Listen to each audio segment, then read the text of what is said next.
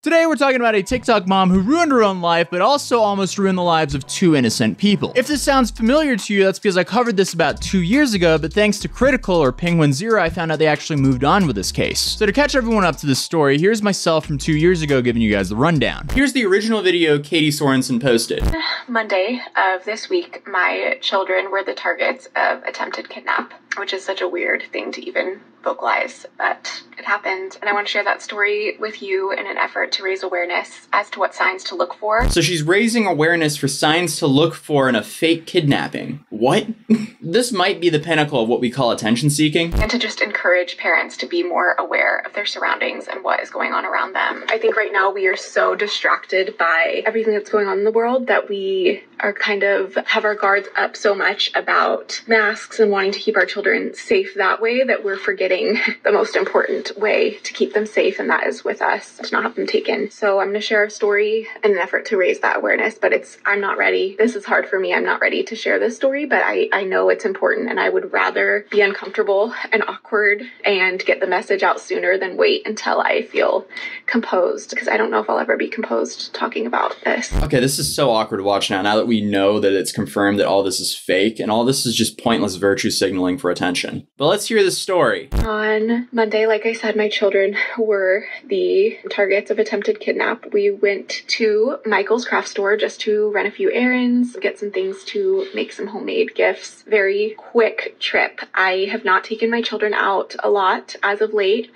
but this was just a situation where we just needed to run this errand. And I thought I came prepared. I brought the double stroller, thinking I'd just throw them in, cover them up, put the cover on top, and just walk through the store quickly, grab our stuff, and go. I only had 2 items I needed to grab, and then I did a Target pickup, so that was the only time we were getting out of the car. So we get to Michael's. I park as far away as possible in an effort to not inconvenience others with our big stroller. That was always my go-to. Whenever I brought the double stroller, I'd park far away so that people wouldn't be frustrated with me taking forever getting the stroller in and out. That is the first thing that from this day forward I will be doing differently if I ever choose to bring my kids out again. Since the original 2 videos are deleted, what we're seeing right now is a re-uploaded version of the first video, but I couldn't find a second part to this re-uploaded version. But what I did find was essentially someone paraphrasing what happened in the second video. So apparently in the second video, she goes on to say that the couple behind them was allegedly describing Katie's children's features. Katie claims that the couple walked out of Michael's after her without buying anything, and she claims that a white van was parked behind her car. After seeing that, Katie alleges that the couple were being hesitant around her because Katie thinks they were trying to steal the stroller. According to Katie, an older man witnessed this, but law enforcement has not been able to find him. Now, the police are apparently looking for him right now because they want his version of the story to, I guess, corroborate if this actually happened or not. So after that whole scene, apparently the guy in the white van jumped out trying to help her, but she ran off and called the cops. I guess she got panicked from the couple doing something, but it's really hard because I guess they didn't have cameras in the parking lot. Everything that's going on right here is a he said, she said situation between, I guess, Katie and the Martinez couple, which has now, they've been identified as the Martinez couple, as the couple that she was alleging was trying to steal her stroller. The cops haven't found any indication that any of this actually happened. The couple Katie is blaming for this, their names are Sadie and Eddie Martinez. They denied everything and have now been cleared by the police, and they're also trying to press charges against Katie. The police, because of her, posted all these pictures of this couple all over the internet. So now I guess their family and friends saw that couple and was like, wait a second, what? We know those people. So now those people were essentially posted all over the internet as people who steal children, because apparently they found it themselves. They saw it on the news, and they saw themselves on the news and was like, wait a second, we were just shopping at Michael's. How did this happen? That's insane. Katie Sorensen is now facing 2 misdemeanor counts after she claimed that Eduardo and Sadie Martinez tried to kidnap her 2 children. She faces 1 count of giving false information to the police officer and another for false information to a police dispatcher. And as I said previously, it now looks like that Katie Sorensen has been banned off of Instagram as her page is completely gone.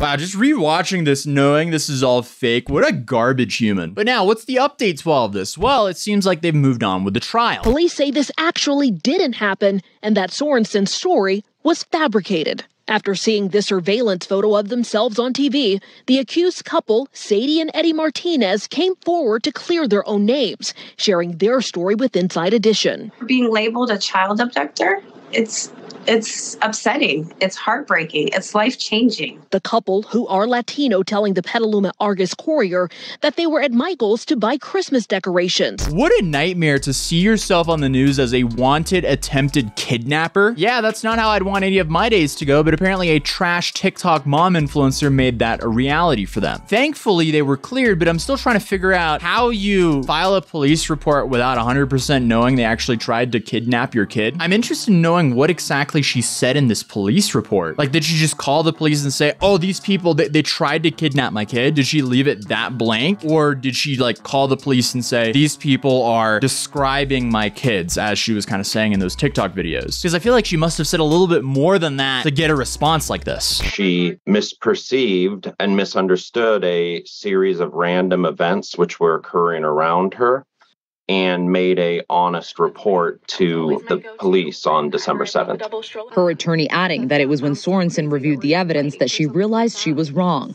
I don't think she had any understanding of how this would spread and the impact it would cause. I'm gonna call a doubt on that. I mean, like, to my understanding, she had a couple 100,000 followers before her account was deleted. She has to know that people are going to see that video when she posts it to that many people, especially when the topic is as extreme as my kids were almost kidnapped. That's going to trigger a whole bunch of TikTok investigators. But it does say that Sorensen, which is the last name of Katie, is now in custody, being held on $100,000 in bail, and she faces up to 6 months in jail if convicted. So I found an article that actually had the district attorney's office summary of what actually happened. So DA's office wrote, Miss Sorensen went to Michael's craft store with her 2 young children after purchasing a few items. Miss Sorensen returned to her car, loaded her children into the car, and left the Michael's parking lot. A few minutes later, Miss Sorensen called the police department and reported that a couple had tried to kidnap her children. Okay, so she didn't even do it at the store. She did it after she left the scene. The DA's office continued. About a week later, Miss Sorensen made and published an Instagram video wherein she went into great detail about her near abduction of her young children, adding significant details that had not been disclosed to the Petaluma Police Department. The Instagram video went viral. Miss Sorensen's report was determined to be false and was resoundingly contradicted by the accused couple, as well as the store video that was obtained. Sorensen later moved out of Sonoma County, deleted her viral videos, switched her Motherhood Essentials account to a private setting. She still has nearly 60,000 followers. What's ironic about all this is if she didn't file that fake police report, she probably wouldn't have been in that much hot water. She could have just made that Instagram fake video. People probably would have ate it up. She would have gone viral still, but no people would have been falsely accused of attempting to kidnap her children. So I'm really just sitting here like, why would she make the police report? Did she make the police report because she was worried someone was gonna fact check her on TikTok or Instagram? Or did she genuinely believe these people tried to kidnap her kids? Clearly they weren't even close though, because she left the whole store fine. I'm really trying to understand the delusion here, because like, how did she think that she was going to get away with it? So at the end of the day, an absolute nightmare for everyone involved. It's a shame that she did this in the first place, but hey, at least the innocent people were exonerated. I guess this is a massive tale of caution for any influencers out there. Don't make up any false police reports. You could actually get some jail time. But speaking of TikTokers in jail time, this TikTok couple actually self-snitched on themselves, committing insurance fraud, posted all of the evidence on TikTok and YouTube. So this is a wild story, and I definitely recommend you checking it out if you haven't seen it before. And I'll see you guys in the next video. Peace.